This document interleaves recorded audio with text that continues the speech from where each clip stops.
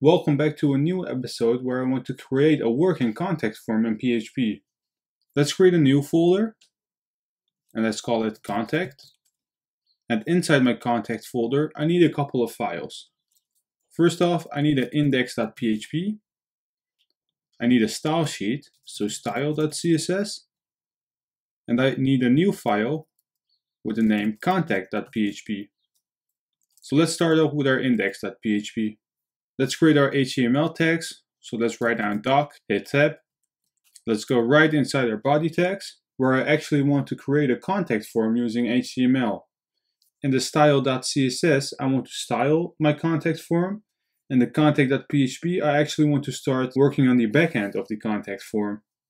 So let's start off by creating our contact form first. So let's create a div tag. And inside my div tag, I want the h1 tag. And let's write down get in touch. And underneath my h1 tag, let's create a paragraph tag and let's write down please fill in the fields. So let's save it, refresh the browser, and let's go into our contact folder. And well, this works. So right now, let's create a form. The action is equal to contact.php. We need a method that needs to be set equal to post. And let me zoom in. Inside our contact form, we want to create a couple input fields that we want from the user. So let's write down input, hit tab. The first one has a type which is equal to text. It has a name equal to name, and it has a placeholder which is equal to full name. So instead of using labels in front of the input field, I want to use placeholders, and the placeholder specifies a short hint that describes the expected value of an input field. So if I save it and refresh it, you can see that the placeholder of my input field is full name. And if I click on it and write some text, our placeholder disappears and you can see that whatever we have inputted appeared on the screen. So let's copy our input field and paste it 2 more times. So we also want the email of a user, and the placeholder is equal to email. And we also want the subject. So name is equal to subject and placeholder is equal to subject. So what we need to create now is a text area tag. So let's go right below our input field. Let's type text area, hit tab. And we actually don't need the ID columns and rows, so let's remove them. We need a name, which is equal to message. And we need a placeholder, which is equal to enter message. Let me make it bigger. So let's save it and refresh it. And well, it looks pretty bad right now, but just give me a moment and let's create a button tag with a type equal to submit because we want to submit the form, and the name equal to submit. And in between our button tags, let's write down not submit, send email. So let's save it and refresh it, and well, it looks awful right now. So what I want to do is to style it a little bit, and I won't be explaining what the styling actually means, because that's not part of my PHP scope, but well, I cannot work with a form that looks like this.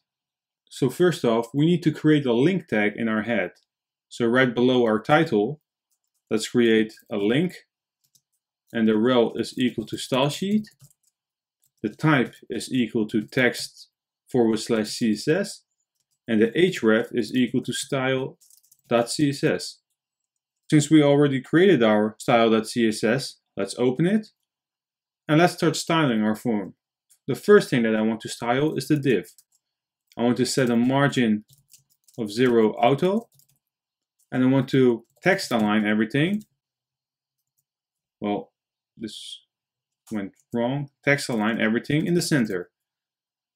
So we created a h1 tag, and I want the margin to be 0.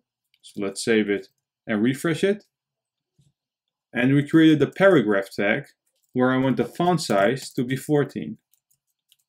This looks a little bit better. So let's start styling our form. Let's say that I want the margin to be 0 auto as well.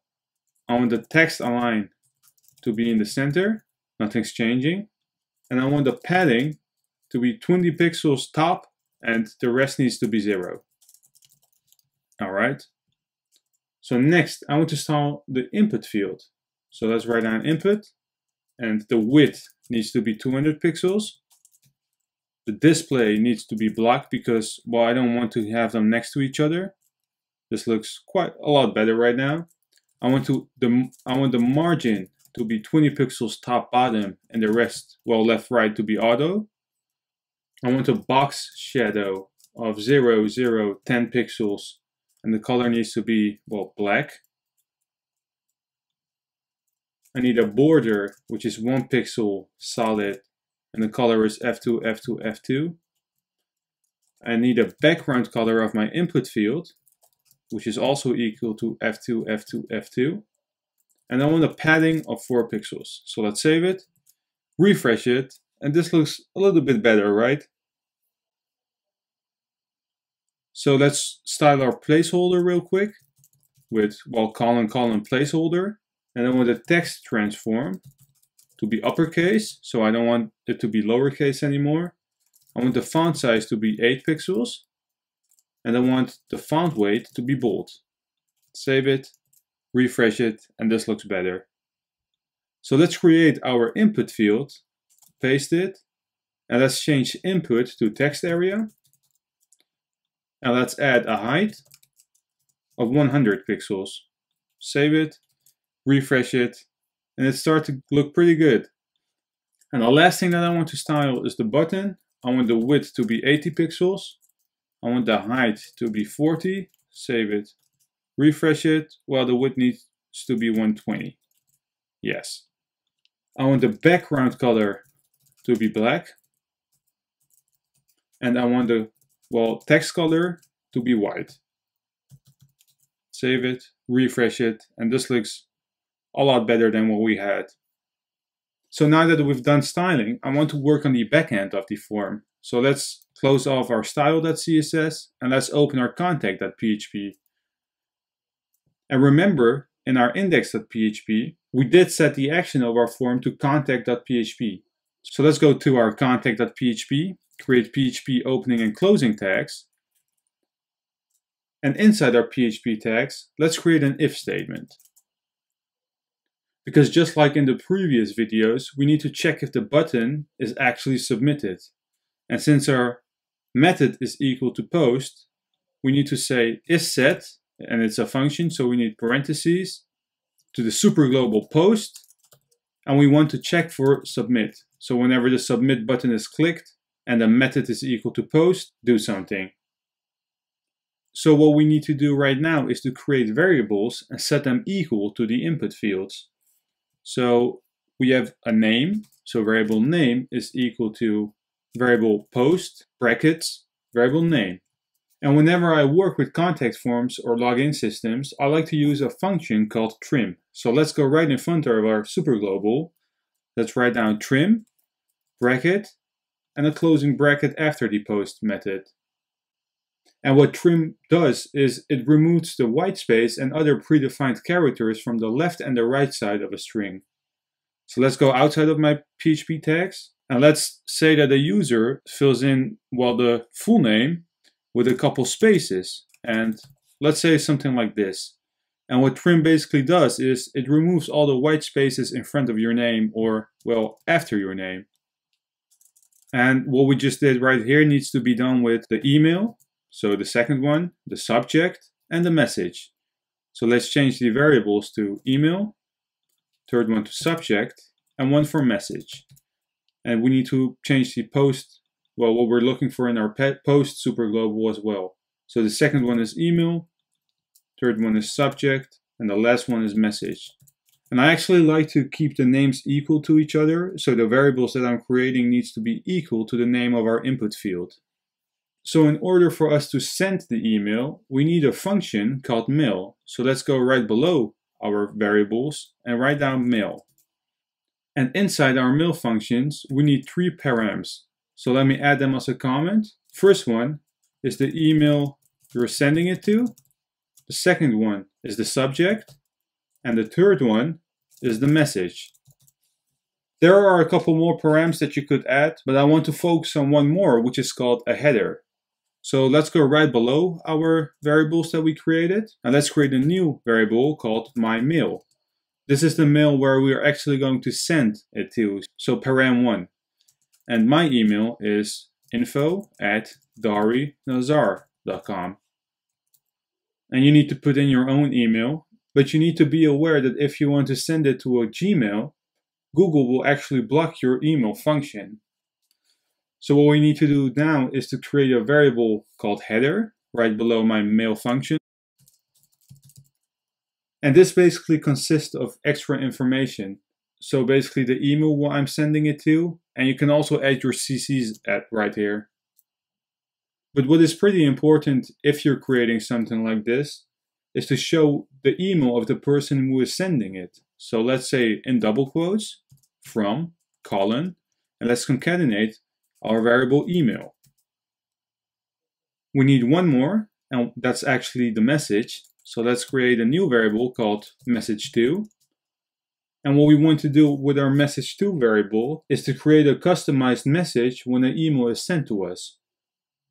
So let's say that we want to email, you have received a message from, and what we want to do now is to concatenate it from name. So let's go outside our double quote, write down variable name, and we want to concatenate it from a punctuation mark. And well, after a punctuation mark, we want to go on a separate line and not on the same. So what we need to do is to add a \n \n. So the first one goes on one line below. So let me write it down for you. You have received a message from. So if we use one n, it will goes on one line below. But if we use two, it will be on two lines below. And this looks a little bit better. And what we want to do in this line is to add a message. And the message is the one the user has input in our text area. So let's add variable message. So the last thing that we need to do is to fill in our mail function. And the first param is the email you're sending it to, which is equal to variable mymail. Second one is the subject, so it's variable subject. The third one is, well, the actual message that we want to send, so message2. And the last one is the header. And this is actually what we need to create a working contact form. But the problem right now is that if we want to fill in the form, so let's test it out. Let's say that my name is Dari, email is, well, my other email. Subject is hello. And the message is, my name is Dari. Let's send the email. And the problem is that we're being redirected to an empty page. So what we need to do now is right below our mail function is to use a function called header. And inside our parentheses, we need double quotes. We want to write down location, colon. And this is basically where we want to be sent to. So I want to be redirected, well, to the same page. So let's say index.php. And I want to give a message if the email is sent or not. So let's say question mark, mail sent. So let's save it, go back. Let's send it again. And you can see in our URL, index.php, question mark, mail sent. So this actually worked. But the problem right now is that we're not getting any messages because we are working on a local host right now. You can change your php.ini file, but that's pretty difficult to do. And what I want to do is to upload it to my own website so I can test it out. Well, I actually got it open. So let me go to my website, index.php. Let's say my name, my email, the subject is contact form, and the message is my name is Dari. So let's send it. You can see, well, the message is sent, and I just received an email. Let me show you what the output is. Let me go right here, and you can see that you have received a message from Dari Nazar, and my name is Dari. This was it for this episode. If you do enjoy my content and you want to see more, leave this video a thumbs up, and if you're new to this channel, please hit that subscribe button.